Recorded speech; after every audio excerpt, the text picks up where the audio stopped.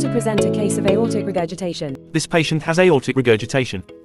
There is a high-pitched early diastolic murmur graded 4 out of 6, heard best at the left lower sternal edge and is loudest at end expiration with the patient sitting forwards. It is severe as the murmur is of a long duration associated with a soft S2 with an S3. There is an Austin Flint murmur with an opening snap. The apex beat is displaced and thrusting.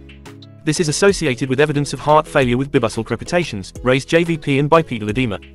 Peripheral examination showed no evidence of IE. The pulse is bounding and collapsing. There is no radio-radial or radio-femoral delay to suggest aortic coarctation. Quincke's sign was negative. Corrigan's sign is present. Muller's sign, Durosi's and Trobe's signs were not detected. In terms of etiology, there is no evidence of symmetrical deforming polyarthropathy to suggest RA, and patient does not have a Marfanoid habitus. There is no Argyll-Robertson pupil to suggest levitic disease. In summary, this patient has severe AR that with heart failure. Possible causes are rheumatic heart disease, IE or congenital bicuspid valve.